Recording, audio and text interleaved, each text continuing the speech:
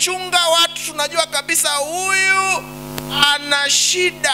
Unajua makanisa yetu yanatakiwa yakaribishe watu wenye shida, lakini yasikae nao kwa muda wote watu wenye shida za kiroho.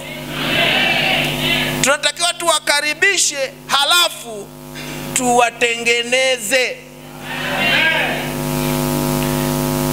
Mchungaji, kama uko hapa unajua kabisa huyu baba ana kimada, ila ana viela vya kutengeneza kanisa, unaendelea kukaa naye, humtumikii Mungu. Unatumikia? Si mnajua kwenye Biblia kuna wanaambia kwa hapo wanaotumikia nini? Matumbo yao. Unazitaka hela zake. Mungu hakukuweka pale uzitake hela zake. Mungu amekuweka umbadilishe. Kama ana kimada, ukae naye, umwambie neno la Mungu linasemaje. Kama hataki kubadilika, si neno la Mungu linasema? Kama hataki kubadilika, anataka kuendelea na uzinzi wake, hafai kuendelea kuwa hapo kanisani.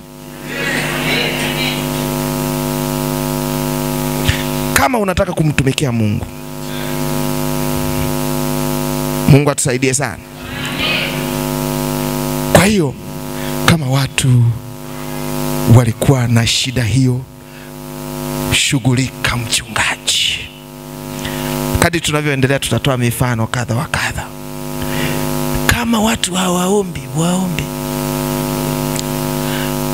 Najua hapa tuna makanisa ya kila aina. Lakini kama wewe ni mchungaji wa Kipentekoste, watu wanaonena 3 kanisani na una washirika 20, uhakikishe baada ya muda wanaonena ni zaidi ya nusu. Haleluya. Kwa maana wanaojaa roho wa Pentekoste, mnaelewa hiyo? Lazima waongezeke. Hapo ndo unapiga kazi. Hapo unakuwa smart. Sawa eh? Unakuwa smart pastor. Kwa sababu unajali maendeleo ya watu kiroho. Hata kiongozi wetu ambaye tunafuata nyayo zake, Yesu Kristo,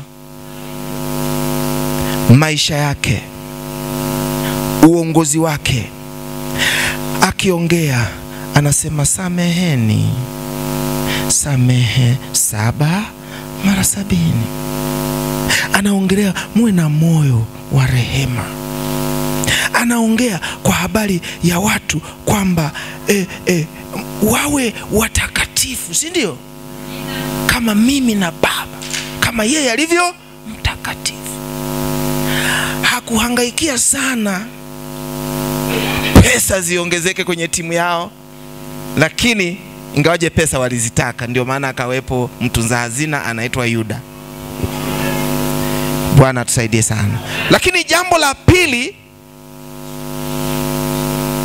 ni kuongezeka au kuboreshwa kwa huduma za kanisa.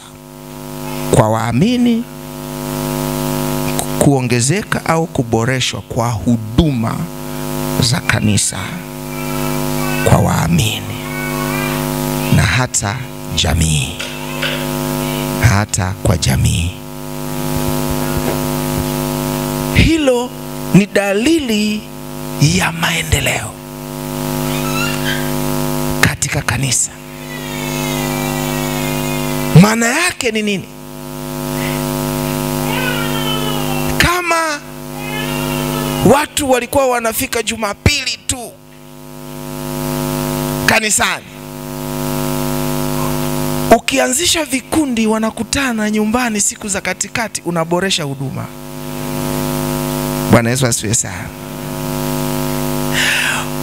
Ukiongeza, ukisema tutakuwa jamani na mikesha, kama haikuwepo, unaboresha huduma. Kwa hiyo mtu anamtumikia Mungu na anataka mabadiliko yatokee katika kanisa lake, lazima atafuatilia kwamba je, watu wanapata nini, na wapa nini, na watengenezea mazingira gani ili hicho kiroho ninachokitaka kitokee. Bwana Yesu asifiwe sana. Kwa hiyo lazima mchungaji uwe na mzigo wa huduma za viwango kwa washirika, ili hivi jamani, mnajua kuna watu wanahama makanisa, kuna washirika wanahama makanisa. Mimi nimeshuhudia, kwa sababu anaona akikaa akamsikiliza mchungaji fulani, kuna vitu anapokea na anarudi nyumbani ameshiba, kwa sababu labda amekaa hapo kanisani, mchungaji anaongea habari za mke wake tu na alivyokwenda Israeli, na yani hakuna shibe kabisa. Kuna watu wamehama, maana anaenda kutembelea kanisa fulani, anasema mimi nabaki hapa sirudi. Anakuta huduma ya uimbaji iko vizuri, anakuta hata wapigaji wako vizuri, anakuta neno wakati wa neno ukija uko vizuri. Wazee wa kanisa wakifanya matangazo yao, mambo yamejipangilia vizuri. Huduma, kuna mtu tu atabaki hapo kanisani kwa sababu vitu vimejipanga vizuri. Kuna vitu vizuri vinatoka madhabahuni, vinaleta mabadiliko kwa watu. Jamani, si kuna ukweli kwamba wakati mwingine wachungaji unapiga bla bla mpaka watu wanajua kabisa hapa ni bla bla hapa. Bwana atusaidie. Huduma zako zinapoongezeka na kuboreshwa, sasa mimi nakupa tu changamoto kwamba fikiria ni huduma gani inahitajika hapa. Hali iko hivi, je, nahitaji kuongeza labda chama au idara fulani, si ndio? Labda mambo ya pesa hayajakaa vizuri, labda niwe na kamati ya fedha. Hapo unaendelea, ni kazi hiyo hiyo. Mungu atusaidie sana. Kwa hiyo kuna vitu ambavyo utatakiwa kuona jinsi ya kuvibadilisha na kuongeza ubora. Hapa tunazungumzia huduma ya viwango kanisani. Na kuna watu ambao wamekuja kanisani kwetu, halafu wakasema tulikuwa tunasali mahali fulani, lakini tulivyokuja hapa tukakuta huduma ya watoto iko vizuri. Watoto wetu walipoenda tu na wenzao walisema haturudi kule mama, tunaenda Kana. Kanisa langu linaitwa Kana. Kwa nini? Kwa sababu ya huduma ya watoto. Wewe mchungaji unawazaje kuboresha huduma ya watoto? Unawezaje kuboresha huduma ya vijana? Unawezaje kuboresha huduma ya kuimba kanisani? Au wewe mladi mkifika tu mnasema sasa leo nani anatuimbishia? Wewe naona umevaa vizuri leo, hebu imbisha. Au vitu vimejipanga, mtu akiimba amefanya mazoezi. Na wakati mwingine mtumishi wa Mungu aliyewekwa pale, simamia hayo mambo ili Jumapili na wewe usipate eneo unaona ashtukia kila kitu unashtukia. Mchungaji ni kazi, maana tunataka ulete vitu vya viwango, na huo ndio umeneja.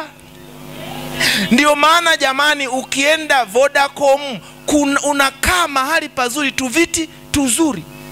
Nani mmeenda kwenye ofisi za Voda? Sio mawakala, wakala wengine wa ajabu ajabu, lakini nenda kwenye ofisi yenyewe, taasisi yenyewe, utakuta viti, si ndio? Saa zingine hata unaogopa kukaa, unasema hivi hapa ni mimi nimewekewa au? Ubora wa huduma. Ukiingia anakuchekea, si ndio? Ubora wa huduma. Kwa sababu gani? Kila kiongozi mahali alipo lazima hakikishe kuna kuboresha huduma. Hilo ndilo ambalo kina Nehemia walikuwa nafanya.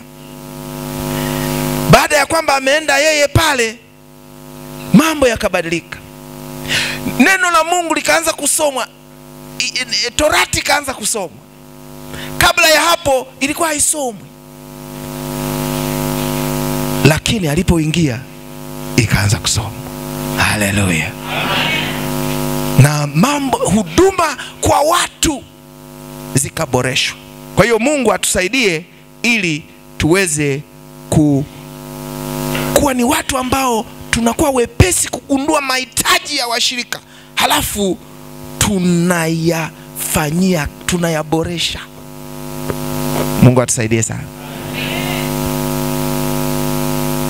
Nimewahi kuwa mkuu wa chuo mahali fulani. Nilipoenda pale nikawaambia, wanafunzi wote andikeni kero zenu, walimu wote andikeni kero zenu, wafanyakazi wote andikeni kero zenu. Maana mimi lengo langu najua nimekuja hapa kuleta mabadiliko, na moja ya vitu vinavyoonyesha unafanya kazi nzuri ni kupunguza kero. Si ndio? Wanafunzi wakatoa kero zao, walimu, wafanyakazi. Nikaanza kupunguza moja baada ya nyingine. Kulikuwa hakuna geti. Chuo hicho kilikuwa hakina geti zuri. Geti ilikuwa ni ile miti, unajua ile miti ya Kimasai unaweka linakaa mpaka kule, alafu kuna nini unaliondoa limti. Mimi nilivyoenda pale nikajenga geti la uhakika lenye heshima. Kulikuwa hakuna ukuta, tukajenga ukuta. Kulikuwa hakuna ofisi ya wanafunzi, nikaweka ofisi ya wanafunzi. Kulikuwa na eneo la hakukuwa na eneo la kutembelea wageni, ya kupokelea, yani wageni ukiwapokea. Tukaanzisha reception, tukaweka na tukaita na watu wa Coca-Cola, wakaweka lidude lao la Coca-Cola, wa Pepsi. Kwa hiyo ukija pale mgeni unasubiri, unakunywa na soda. Na viti tukaweka. Kwa nini? Kwa sababu mimi ninajua nimeletwa hapa kuleta mabadiliko, kuondoa kero. Vingine vilikuwa vya walimu, vingine vilikuwa vya wafanyakazi. Mungu akanisaidia, kwa sababu natambua ni lazima nilete mabadiliko. Sasa la mwisho kwa leo, tutaendelea. La mwisho kwa leo ni idadi ya washirika, idadi ya watu, idadi ya wafuasi. Alafu wanakuja tena 8, yani wanazunguka hapo hapo. 8, 9, 7, 6, 5, 8, 9, 7. Maana yake lazima upambane namba ifanyeje? Inawezekana. Maana ndio maana Mungu amekuweka pale. Mungu amekuweka pale ili kazi ipanuke. Kama ni kufungisha washirika, wafungishe. Mnasema wiki hii tunataka tuombe Mungu awalete watu. Bwana Yesu asifiwe sana. Ongezeko la wafuasi ni moja ya vitu ambavyo inatakiwa iwe mzigo wako. Bwana Yesu asifiwe sana. Hapo ndo unakuwa meneja mzuri. Kwa sababu meneja popote anapokwenda, moja ya kazi anazozifanya ni kuhakikisha kwamba watu wengi wanataka huduma zake yeye. Si ndio jamani? Voda anataka watu wote wajiunge Voda. Tigo na yeye, ndio maana anasema hamia. Hiyo yote ni mbinu ya nini? Ya kuhakikisha. Kuna yule tena ambaye anasema nini nyumbani kumenoga. Ni nani huyo? TTCL nyumbani kumenoga, anataka watu waongezeke. TTCL si zaidi sana sisi tunaomtumikia Mungu. Tuambie watu kwa Yesu kumenoga. Waje kwa Yesu. Haleluya. Nataka kukuambia nini? Tunajifunza masomo yatakayoendelea hapa. Mimi naweka msingi. Masomo yatakayoendelea hapa ni ya kukupa nyenzo wewe ya kuhakikisha watu wanaongezeka. Masomo tutakayoongea hapa ni namna gani unaweza kuwa na maendeleo. Kwa hiyo huyu baba atakuja ataongea mambo ya maono. Lazima uwe na nini? Na maono. Atakufundisha maono ni nini. Huyu baba atakuja atakufundisha masuala ya mipango. Unafanyaje mipango ili uweze kufikia malengo yako. Huyu baba akija atakuja kufundisha mambo ya ni jinsi gani ujenge timu ya watu ambao watakusaidia kufikisha gurudumu pale, maana wewe peke yako huwezi. Mungu atusaidie sana. Kwa hivyo kadri tutakavyoendelea ndivyo kadri tutakuwa tunajenga juu ya yale ambayo tunaendelea kuyaongelea na yale ambayo nimeongelea leo. Hayo matatu. Mengine nakutajia tu uandike, halafu tutayamalizia kesho. Bwana Yesu asifiwe. Kwa hiyo tumesema la kwanza ni nini? Ubora wa washirika, uhusiano wao na Mungu. La pili tumesema ni nini? Kuboreshwa kwa huduma. La tatu tumesema idadi ya washirika. Sasa la nne ni ongezeko la pato la kanisa, pesa. Ni dalili, amina, ni dalili mojawapo kwamba kuna maendeleo. Hiyo ni nne. Tano ni kuongezeka au kuongezeka kwa miundombinu au ubora wake. Tutaangalia hiyo pia kesho. Lakini pia kuna kuongezeka kwa ufanisi katika kutegemeza watumishi. Kanisa ambalo lina maendeleo, hata hali ya watumishi kuwa bora. Haleluya.